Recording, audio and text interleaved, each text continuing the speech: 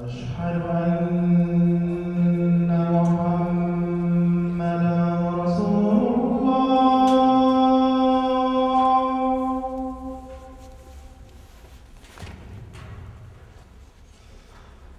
أشهد أن محمدا رسول الله. I have been accused by two sides.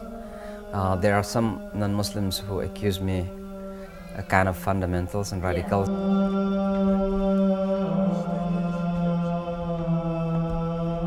On the other hand, there are some Muslims who accuse me too moderate and too Americans, too much inclined to America. So they accuse me being not really representing Islam. This Holy Quran, the Arabic version of it, never changed. The same that Prophet Muhammad received 15 centuries ago, the same Quran that we have today.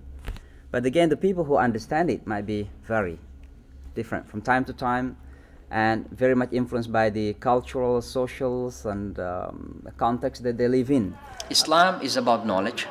You cannot be a good Muslim unless you are knowledgeable. And that's why the first verse came to Prophet Muhammad, the first ayah of Quran came to Prophet Muhammad, was a command to read, to exercise the brain, to use the brain, think, reflect, seek knowledge. And if you read the Holy Quran, you will find that the largest words used in the Holy Quran after the words Allah, God, is about knowledge. Do you know Al-Khwarizmi? Math is Muslims, okay? So a lot of those who invented science and technology were Muslims in the past.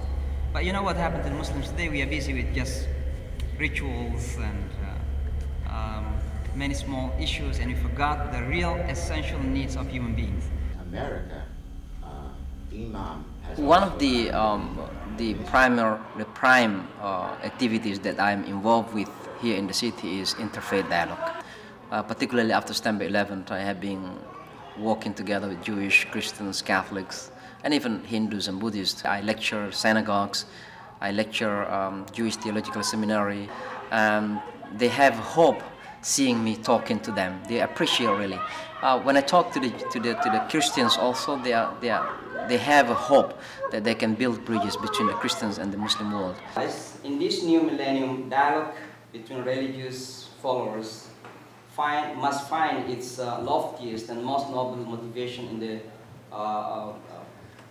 commitment to peace and tolerance. Dialogue between religions is a necessary prerequisite for meeting the complex and difficult needs of our time. Don't politicize religion, but take religion as a moral force for you to be guided for your political activism.